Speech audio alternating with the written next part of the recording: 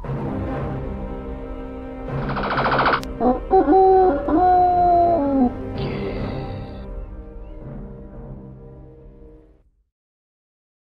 everyone, a very warm welcome to you. My name is Nick. Yes, I'm not dead, I've just been sleeping.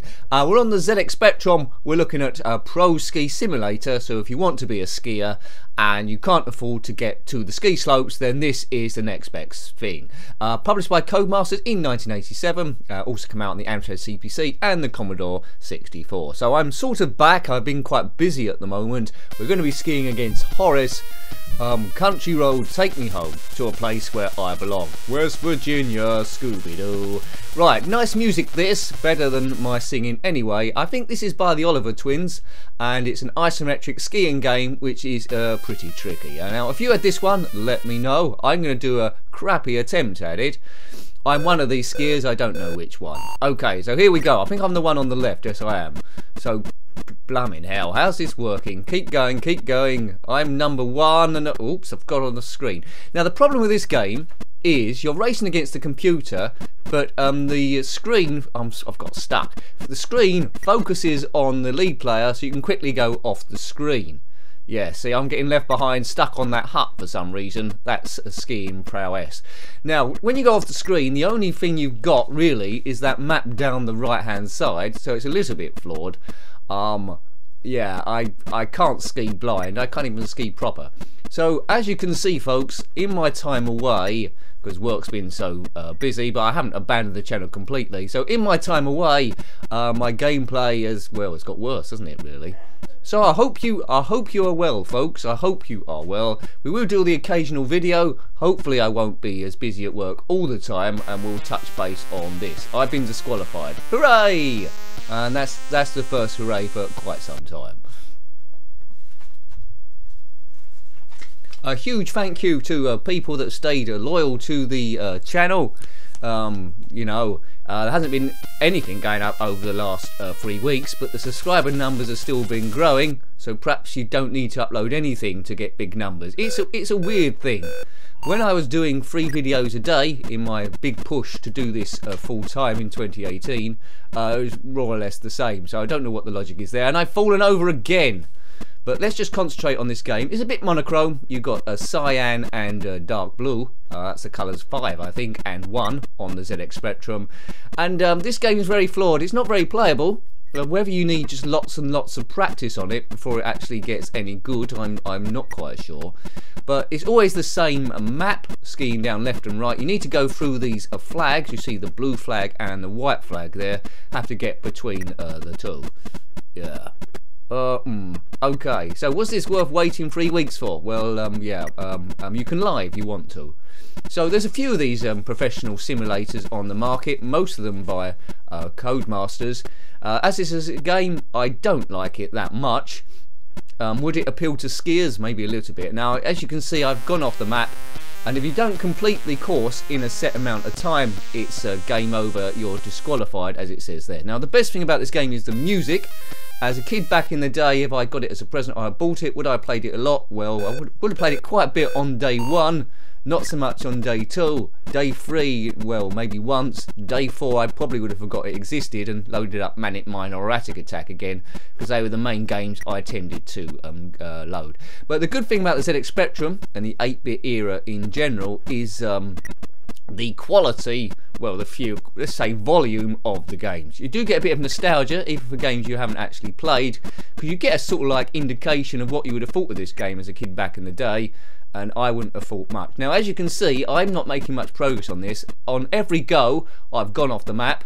This guy skiing down at the moment is the computer, that's not me at all. I'd imagine there's some sort of like special tactics on this. Now, if you had this game back in the day, then let me know. Did you get really, really good at it? Is it a case where you need to be playing it for a few hours so suddenly everything comes good? I presume once you got to the bottom of the course, you keep doing similar courses, if not the same one, and have to do it in less and less time. But there's no way in God's Earth, or anyone else's Earth, I don't know who other people own Earths. If you own an Earth, comment below. But there's no way in God's Earth, or any of the other ones, that I'd be any good at this game, ever. Good start. Right, here we go. I'm the one on the left. Let's try and keep up. Fire button to get a bit of speed. Come on, player one's... actually, I'm ahead. I was looking at the wrong person. Was I? Yeah, right, here we go. No, I am the one at the back. Good. Super skills. Yeah, player one, that's me, and I've got stuck here. Keep going. The computer's got stuck. Oh man, this is not fun at all. This is horrendous. It's super horrendous, but it's not as bad as Jack and the Beanstalk. Now, I know a couple of you do like Jack and the Beanstalk. You must be crazy or pulling my leg. Jack and the Beanstalk's a game I reviewed on the ZX Spectrum quite some time ago, and very recently on the Commodore 64. Both games are hideous. Commodore 64 is ever so slightly better than the Spectrum, I have to say, but I wouldn't have liked any of those back in the day. We'll give this, look at the map, see the number 1. I'm trying to manoeuvre that down the course, but I don't even know, I don't even know what direction I'm heading in. Yeah, we'll give this a few goes to see if I get any better. Pieced, it says up there. I think I must be. Right. Go, folks, go. ZX Spectrum, it's the computer I owned back in the day, the 48K version. I never owned 128K. It was like the dream. Someone down the street did own one with the cassette deck incorporated into the actual computer, which I thought was the future back then. I had the old rubber keyed 48 Spectrum with the ear and mic keys connected to the tape. You might have memories of that as well, where a game didn't load and you changed the volume on it slightly to try and get it to load. And you spend half your day trying to get a game to load that you thought might be good, and then this sort of thing would load up. Crazy talk. So it's me versus Horace. Doesn't look like Horace from Horace and the Spiders, but the writers of the game wouldn't have known that was going on. This game, I mean, occasionally Codemasters would have a game and they make the main character dizzy to try and sell more copies. Maybe they should have done that here. Don't get me wrong, it's genius coding. It scrolls not too badly for the era, but as a game overall, I don't think it quite works. But you can't deny it's clever, it's original. But yes, I preferred City Bomber, the last Spectrum game we reviewed 100 years ago, about three weeks ago, was it? Something like that.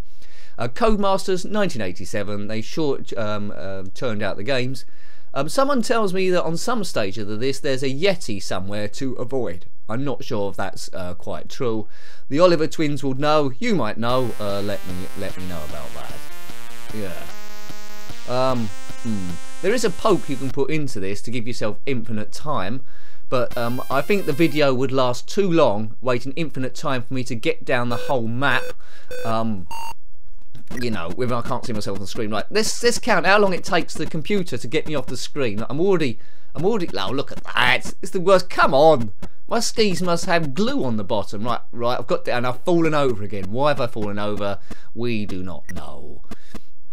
This is probably quite accurate to how I would ski in real life, and I'm off the screen again. Yeah, see, there we go. I've got no chance. So you go back onto the map there on the right. Number 2 is a computer miles away down the ski slope. There's number 1. You might be able to see that about the third the way down. Can we manoeuvre through all this stuff? Well, it's impossible because I don't know what direction I'm pointing in.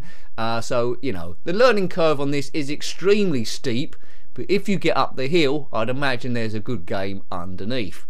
Not one you can really play once and talk rubbish to lots of people watching on YouTube as your one and get the most out of it, I don't think. So there might be more to this that I'm not seeing. Overall, I do not like this game, but probably because I am completely and utterly rubbish. Hooray! We haven't had a hooray for a few times, have we? There we go. So we'll have one last go. Right, go Nick, go. Cheer, give me your good thought vibes. You never know, I might get good. Right, there we go. I've fallen over. If you thought I was going to fall over on that one, then comment below. You must be able to see quite accurately into the future. The future. Now, already at this point, I'm not going to play this much longer. I haven't made a video for quite some time, and I'm struggling to remember what I normally say at the end of the videos. I'm sure it'll come back to me automatically, but this will be my last go. Ace. Is it ace? Well, it's quite painful to watch, isn't it, really? Good stuff. This channel only exists to ease stress. If it's easing your stress, then great, and to relieve memories, of course, and nostalgia. So those sort of like 3 things. Prepare for some music, because I'm not going to get down this ski slope, blue as it is. Blue snow. Why wasn't it white? Well, anyway, blue snow, here we go. Oh no, I think it's about time for me to go. See, I'm also, as well as a top game player, I'm also a top poet, but we all knew this. So we'll leave that one there. Hope you liked having a look at that. That was Pro Ski Simulator on the ZX Spectrum, published by Codemasters in 1987. Thanks for watching that one as always, and thank you to people that are still subscribing despite hardly anything that's been going up. I love you all. Until next time, hopefully there'll be another video soon. Till next time, take great care of yourself and a very fond goodbye. Goodbye.